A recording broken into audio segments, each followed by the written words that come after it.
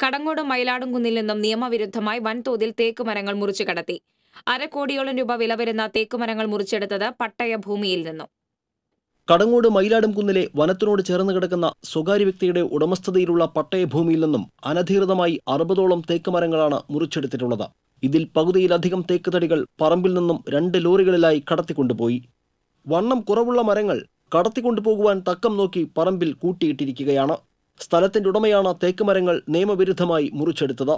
പട്ടയഭൂമിയിലെ തേക്ക്, ചന്ദനം പോലുള്ള വിലപിടിപ്പുള്ള മരങ്ങളുടെ ഉടമസ്ഥാവകാശം സർക്കാരിൽ നിക്ഷിപ്തമായതിനാൽ മരം മുറിക്കാൻ വനംവകുപ്പിൽ നിന്നും ഉടമയ്ക്ക് അനുമതി ലഭിക്കില്ല. അതിനാൽ തന്നെ മരം മുറിച്ചെടുത്തത് മോഷണത്തിന് തുല്യമാണ്.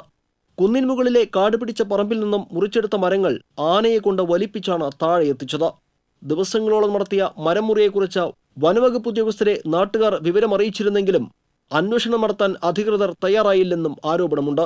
അതേസമയം 2 ലോഡ് തേക്ക് തടികൾ കടത്തിക്കൊണ്ടുപോയത് മോഷണ സംഘമാണെന്നും മരം മുറിച്ചത് നിയമവിരുദ്ധമായതിനാൽ ഉടമ പരാതിപ്പെടാൻ തയ്യാറാകുന്നില്ലെന്നും സൂചനയുണ്ട്. കടങ്ങോട് മയിലാടുംകുന്നിലെ പട്ടയഭൂമിയിൽ നിന്നും 1/2 കോടി രൂപയോളം വില വരുന്ന തേക്ക് മരങ്ങളാണ് നിയമവിരുദ്ധമായി മുറിച്ചു കടത്തിയിട്ടുള്ളത്. ബന്ധപ്പെട്ട വനവകുപ്പിൽ പരാതിപ്പെട്ടിട്ടും അധികൃതർ നടപടിയെടുക്കാൻ തയ്യാറാകുന്നില്ലെന്നും ആക്ഷേപമുണ്ട്.